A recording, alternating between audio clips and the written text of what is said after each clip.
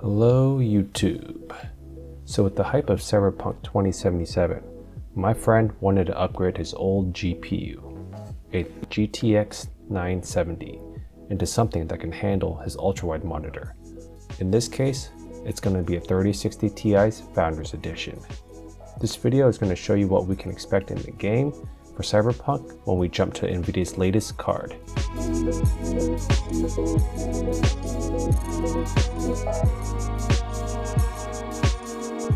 If you haven't already, please hit that like button below if you find this video relevant to you, as well as let me know in the comments below what kind of GPU you currently have in your system, whether it's a desktop or a laptop.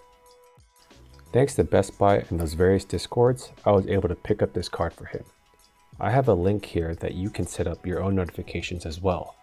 As you can see, my friend is a bit cautious with handling this GPU, but today we're going to get over that fear and I'm going to help him walk through the steps of upgrading his gaming PC. Now taking a look at his current computer specs, he's using a PNY GTX 970 as well as a i7-4790. And which settings do you normally play on? Okay, so this is pretty much low custom settings, right? Already? It's low with the POV to maxed out. Okay. All right, and then can we take a look at the video also? So we're running on a 3440, 1440, 34 or 32 inch screen, something like that. Yeah. Okay, and then all right, let's get through some gameplay just to see what it looks like, and then we're going to compare this to the 3060 Ti later. Oh god. Okay, our current FPS is sitting at like 14, 15. Oh god, worst driver ever. Yeah, but basically though, our FPS are really low, the current FPS at least. Oh god. Barbed wire, man, you can't be jumping over barbed wire. And we're going to run a time spy on this just to see our baseline before we upgrade the card itself. Time spy finished, and we have a time spy score of 3498, which is good, with a i7-4790 and GTX 970. Alright, I guess it's good according to time spy. I have no clue what that means though. Before upgrading his GPU, we're going to have to remove the old one. First is to disconnect the power connectors. The 970 utilized two of them. They have these little clips to punch down on that release from here. Next, you'll want to remove the screws that secure your card into your PC case. Finally, you can push down the latch on the motherboard that's holding in your GPU. Once that is done, you can lift the card vertically.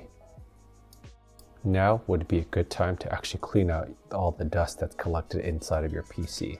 As you can see, his is very dusty in here. Now, we're going to move on to installing his brand new graphics card. In this case, his fans face downwards, so we're going to orientate them towards the bottom. But in your case, you want to face the fans in the same direction when you removed it out of your case. You will seat the card into the same slot and push down so you have the same motherboard latch lock back in. Don't forget to reattach the screws. With the 3060 Ti, there's an additional adapter included that you will need to connect. Here, we only need one power connector for it. I think the first thing we need to do is going to be update those drivers. So luckily he's going from Nvidia to Nvidia. Alright, yeah, so let's just do the express installation on this and just see how this goes. Because nobody wants to buy a brand new 30 series card and play at, what is it, 768? 768. Perfect. So after updating the drivers, clearly as we're back to 1440. The 3060 Ti, we have a new time spy score of 9072. So obviously our graphics score jumped up a lot. Oh, you actually get motion blur now. Hella smooth too. Dang. Look at that. We went from what, 16 to 45 FPS? Dude, your i7 is clocking at like 87% now though.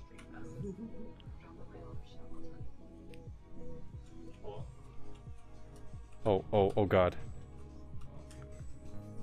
Yeah, so now Cyberpunk hits 44, 40. You could say double from what it was at 20 before though. Potentially 2.5 frame rates more. It looks hella smoother though. It's hella. I can actually drive.